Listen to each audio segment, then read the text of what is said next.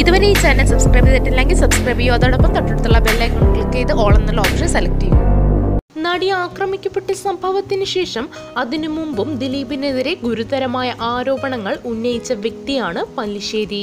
ഇപ്പോഴിതാ വീണ്ടും മലയാള സിനിമയെ വിവാദത്തിലാക്കുന്ന ആരോപണങ്ങൾ ഉയർത്തി സിനിമ അണിയറ കഥകൾ എഴുതി വിവാദ നായകനായ ലേഖകൻ രത്നകുമാർ പല്ലിശ്ശേരി. ദിലീപിന്റെ വിവാഹമോചനവും കാവ്യ മാധവനുമായുള്ള വിവാഹവും പൃഥ്വിരാജിനോട് ദിലീപിനുള്ള വിരോധവുമൊക്കെയാണ് ഇത്തവണ പല്ലിശ്ശേരിയുടെ കോളത്തിൽ നിറഞ്ഞിരിക്കുന്നത്. ദിലീപിന്റെ വിവാഹമോചനത്തിലേക്ക് നയിച്ചത് കാവ്യമാധവനുമായുള്ള പ്രണയബന്ധമാണെന്നും ഇരുവരും പ്രണയം തന്നോട് ആദ്യമായി വെളിപ്പെടുത്തിയത് ദിലീപ് സ്വന്തം സഹോദരനെ പോലെ കണ്ടിരുന്ന കൊച്ചിൻ ഹനീഫയാണെന്നും പല്ലിശ്ശേരി പറയുന്നു. എല്ലാവർക്കും നന്മ വരണമെന്ന് ആഗ്രഹിക്കുന്ന ഒരു നടനായിരുന്നു കൊച്ചിൻ ഹനീഫ. ആരെയും കുറിച്ച് മോശം പറയാറില്ല.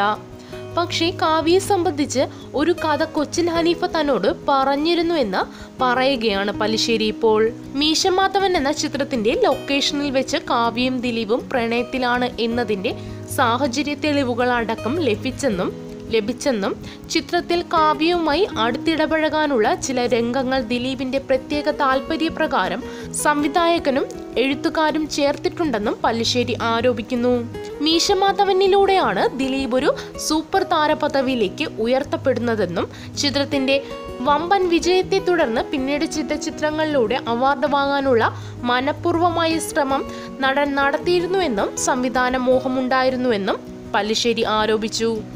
എന്നാൽ തൊട്ടു പിന്നാലെ സിനിമാ ലോകത്തെത്തി യുവനടനായി തിളങ്ങിയ നടൻ പൃഥ്വിരാജിനോട് ദിലീപിന് ശത്രുത തോന്നിയെന്നും പല്ലിശ്ശേരി ആരോപിക്കുന്നു. ഒരിക്കൽ കൊച്ചിൻ ഹനീഫയോട് താൻ ദിലീപ് കാവ്യ പ്രണയം കൊടുമ്പിരി കൊള്ളുകയാണെന്ന് കേട്ടല്ലോ എന്ന് പറഞ്ഞപ്പോൾ അങ്ങനെയൊന്നും ഞാൻ കേട്ടില്ല, പക്ഷേ മറ്റൊരു കാര്യം കേട്ടു എന്നാണ് കൊച്ചിൻ ഹനീഫ പറഞ്ഞതെന്നും പല്ലിശ്ശേരി പറയുന്നു.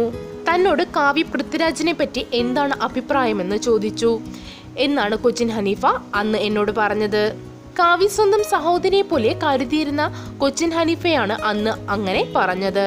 എന്താണ് പൃഥ്വിയെക്കുറിച്ച് ചോദിച്ചത് എന്ന് മറുചോദ്യം ചോദിച്ചപ്പോൾ അറിഞ്ഞിരിക്കാൻ വേണ്ടിയാണ് എന്നായിരുന്നു കാവ്യയുടെ മറുപടി.